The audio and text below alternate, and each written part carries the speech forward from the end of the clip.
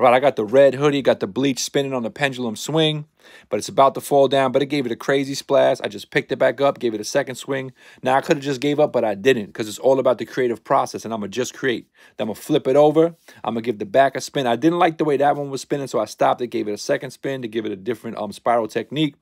Let it sit for a few minutes, wash it and dried it, throw something on the front and the back of the hoodie, and let's see how it came out.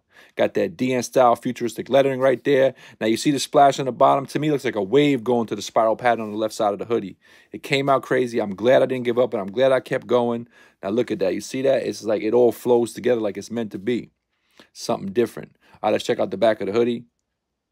There are no rules for being yourself. That's a slogan. Got it right there in the middle of that tornado spiral pattern going on right there. This pattern came out crazy. This is available on the website. Large one-on-one heavyweight hoodie. And remember, just create.